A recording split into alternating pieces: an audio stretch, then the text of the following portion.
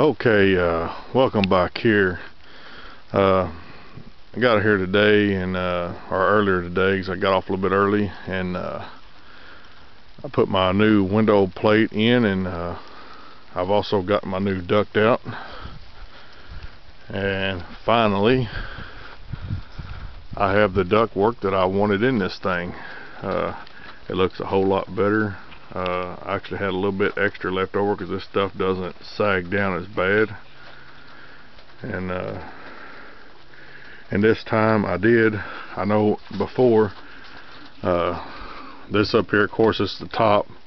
I always had this as the intake side, and it was blowing down my box out the bottom back into the house. This time I have that changed.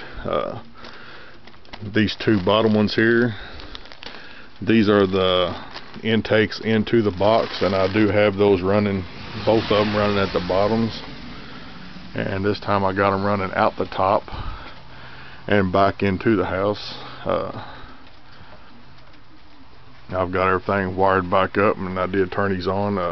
Also, another little thing I added on here, just so I can look right out my window and see the temperature without actually having to walk out to my building. It's right at 50 degrees out here right now, and it's raining a little bit,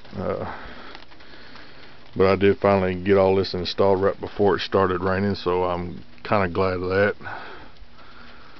So now all I gotta do is wait for a nice cold day when some good old sun shines out, and we'll get some tests done on these babies. So I'm hoping with it set up this way, maybe I can get more of that hot air out of the box into the house. So next day it gets pretty cold out here, and sun's popped out.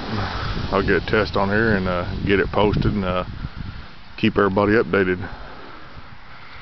Thanks for watching.